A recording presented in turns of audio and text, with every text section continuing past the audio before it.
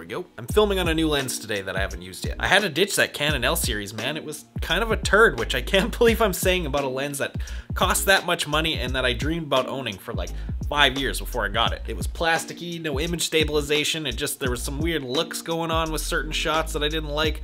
Ugh. So I ditched that thing and I'm on a new Sigma 24-70 art series right now. It's got image stabilization, which I thought I could live without with the other one. Definitely can't. It's not all plasticky. It's mostly built out of aluminum, which is nice because I drop shit all the time. And image quality wise, well, I won't know until I edit this video, so hopefully it's good. Anyways, we're not here to talk about that. Don't get me started on camera gear because I'm a nerd and I will go on forever. What we're here to talk about, some 4-color process printing. Now, I haven't really had an excuse to use this stuff yet. It's been sitting on the shelf for 99% of its life. If you remember, I don't know when it was, like a few months ago, I did use the water-based version of my 4-color process inks once, which was to print a spot color type of design, not printing kind of what they're intended for, which worked out great. I got the effect that I was looking for. It was a cool design in the end. The people that got those shirts totally dig them. And yeah, otherwise that ink has just been sitting on the shelf because I don't really have any excuse to use it. Because at this stage in my clothing brand and print shop businesses, I've kind of stopped taking on work for the print shop part of it because the brand is requiring way more of my attention and requiring more shop time than literally anyone could hire me for right now. So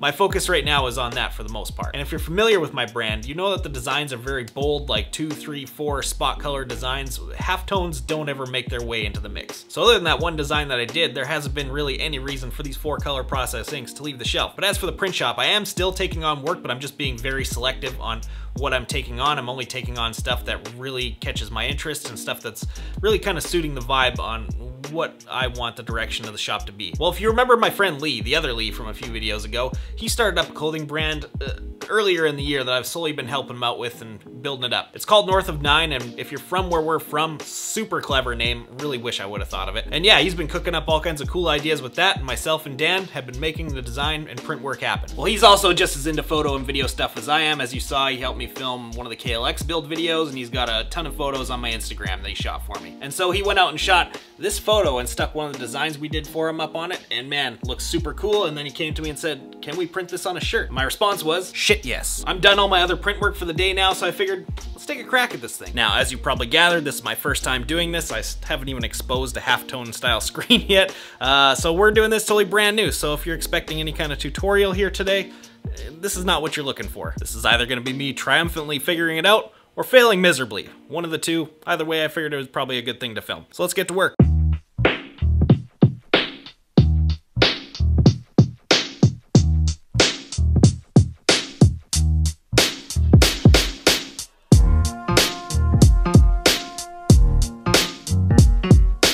I think my game plan here is going to be to start off with the C film, which is the cyan film, because it's got by far the smallest halftone dots on it. So if I get the time right for this one, I get it for all of them. Yeah.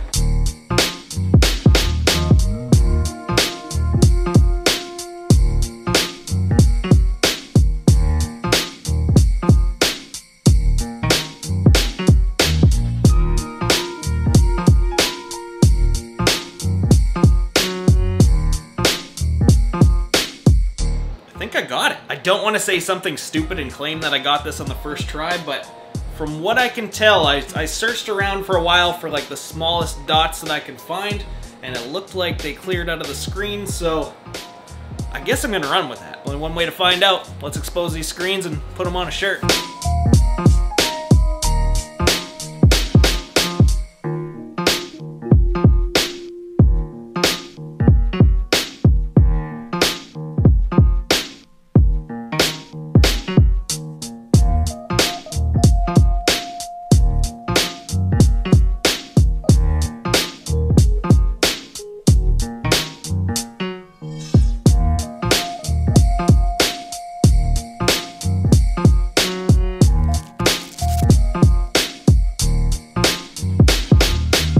Sure, after that clip, I'm gonna get a million questions on how I separated that stuff, and tutorials are coming. I'm gonna make them on simple spot color separations, 4-color process separations, and simulated process separations whenever I get the time. I'm a busy guy. And full disclosure, I actually did these screens twice. I didn't get them first try. I kinda did get it first try. They looked really good, but then I went back and looked at the positives and noticed there was some really small little halftones, like pinhole size things that you could barely even see with the magnifier. And well, I really wanted those, so I went back, redid all the screens from scratch, got them, They turned out, I'd say 90%. I can still probably get them a little bit better, but I think with that exposure unit and using photopolymer emulsion, I think that's probably the best it's gonna get. I definitely need an LED exposure unit, and that's hopefully gonna be my next upgrade. But anyways, let's get these suckers registered and get printing.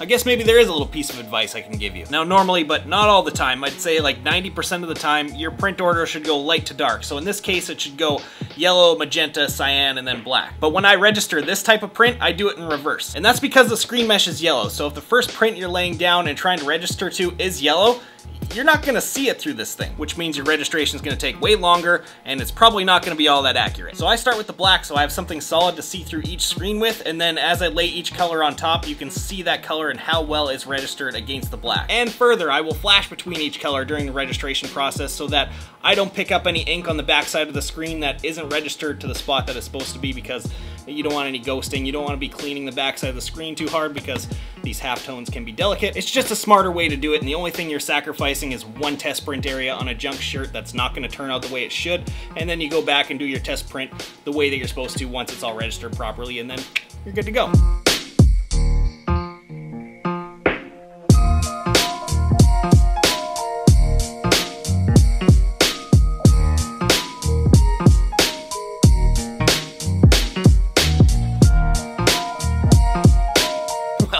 I was not expecting it to go that well on the first try. God damn, even got all the detail and the little grass and sticks and shit up here. Nice. There are a couple small spots, like up in here there's some blown out stuff, but then I looked at the photo and it's actually blown out in the photo too. There's just very, very, very small detail in there that it didn't capture, so I mean, we're on the money on this one. I think for next time, if I want to capture that very, very small minimalist detail, I gotta crank up the LPI on it or something, or I don't know, get an LED exposure unit, use a different emulsion, something to capture those little tiny dots, or make little tiny dots, one of the two. But I mean, this, definitely good. Honestly, I was not expecting this. I was thinking I was gonna have to go back and make new screens again and try one more time, but I mean, I'm good with this. Let's start printing these things.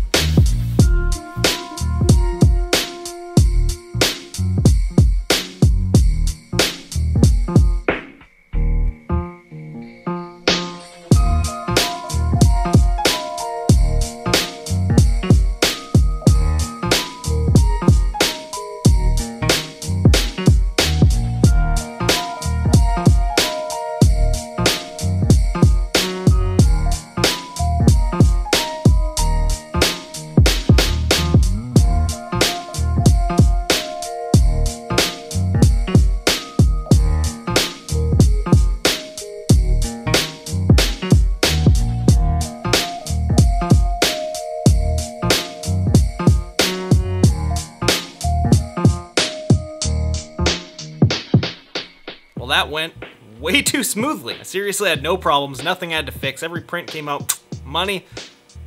My mind's kind of blown right now. I mean, that happens to me every day with spot color stuff because I do spot color literally nonstop, but this is the first try that I've done this, so I was definitely expecting a lot more issues than I had, but really I only had to remake the screens and that was it so far. So I mean, pretty pumped on that. But these aren't quite done yet. I still gotta print the neck labels in these suckers and another batch that I printed for them earlier today. So let's knock that out and then show you guys the finished product.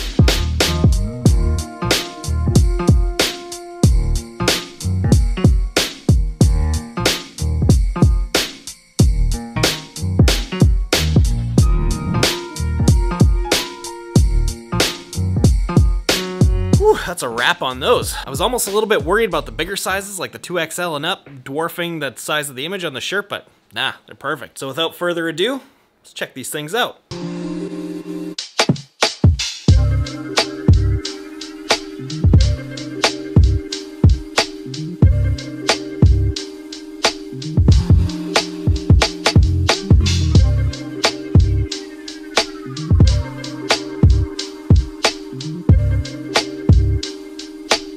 Well, I don't know about you, but I think that turned out pretty damn good for a first try. Not gonna lie, I was stressing about that one when I took it on, but I can't believe how smoothly that went. The end result is money, and I have a feeling that that's gonna be one of his popular shirts, because when I posted it in my Insta story while I was filming this thing, my DMs blew up. Speaking of which, I linked his Instagram and website down below.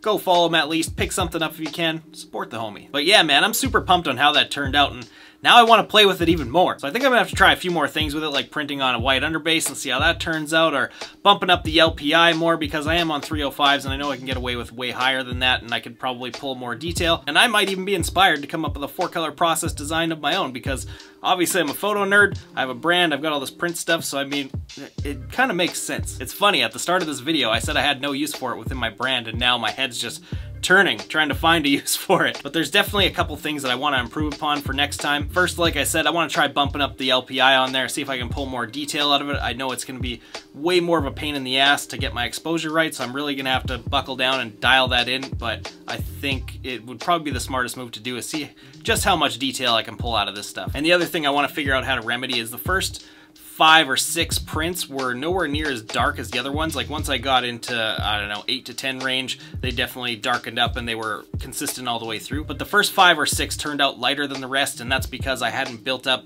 an ink layer on the back side of the screen yet, which is something I didn't really account for. So that's something I can easily fix for next time. Probably just smash out a bunch of prints on some junk shirts first before I go into production. But I'm stoked on today. It was really cool to finally dip my toe in the 4-color process waters. I'm definitely going to put a lot more time into it, perfect what I'm doing, and then I'll come back and update you guys on how that is and teach you whatever I've learned. But that's going to wrap it up for this one. Thank you guys for watching. While you're down in that description, make sure to check out my other links down there, follow my other social medias, and we'll see you again in the next one.